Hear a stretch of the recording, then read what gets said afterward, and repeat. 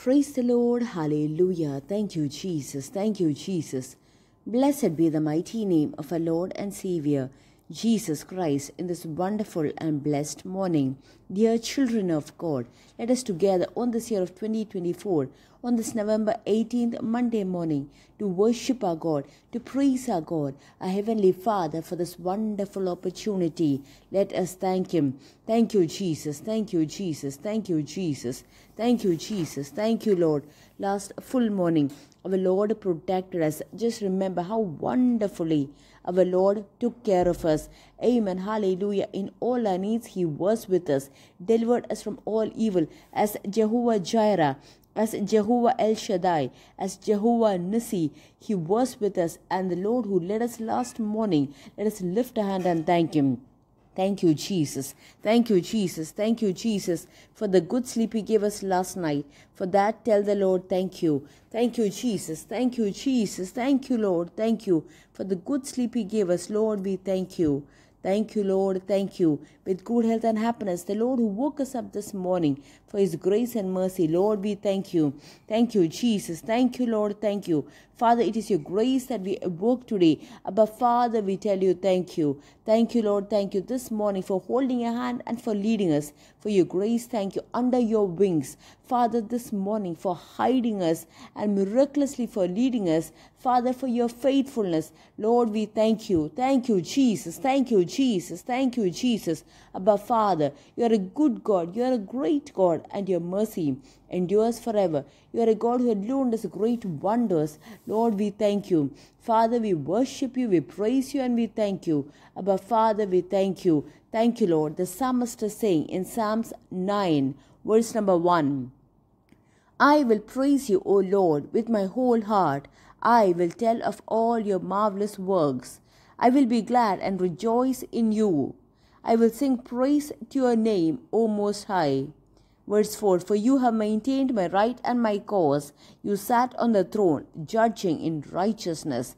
Let us all pray together. Let us close our eyes. Lift a hand if you can. Lift your hand and pray. Abba, Father, in the name of Jesus Christ, for this morning we thank you. To come into your presence, Father, for your great grace, thank you.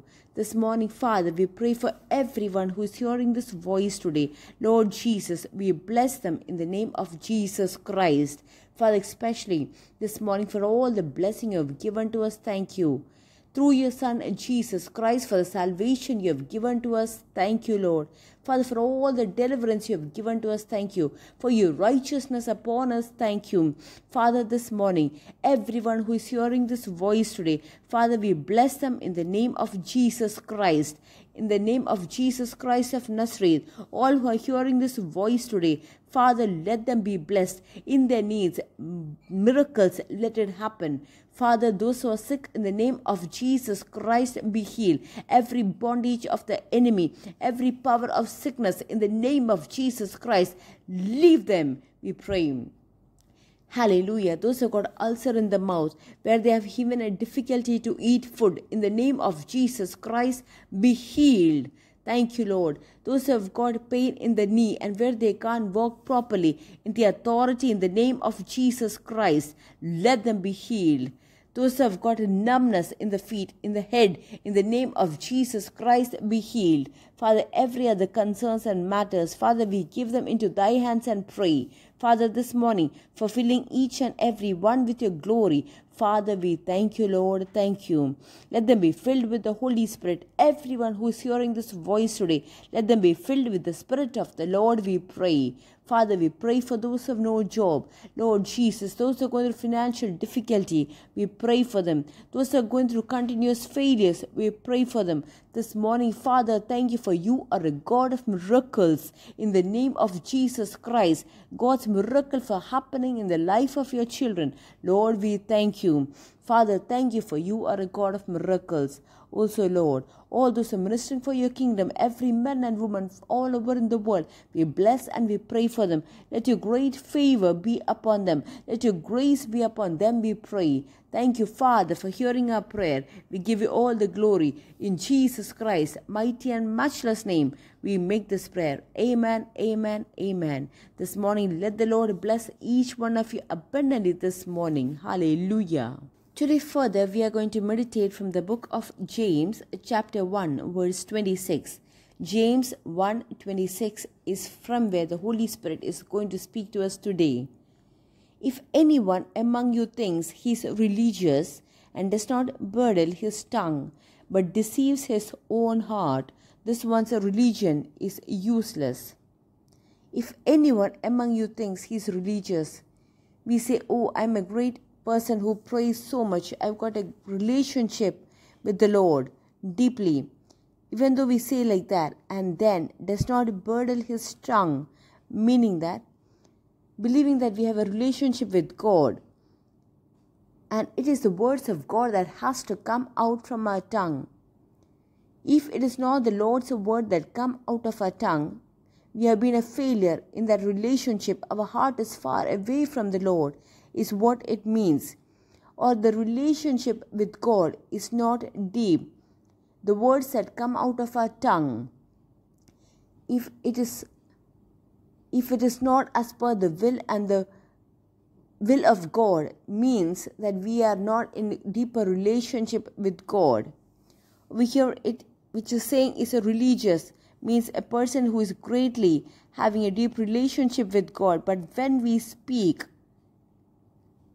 it's not the words that comes out from the mouth of God, then we are not what we say we are. We are kept in this world as representatives of God. So what God wants to speak to this world, it comes out from our mouth. Not only in our life, but even looking at the nature, looking at the nation, the words that come out of our mouth should be what the Lord would speak. So the words that come out of our mouth, we should be very careful.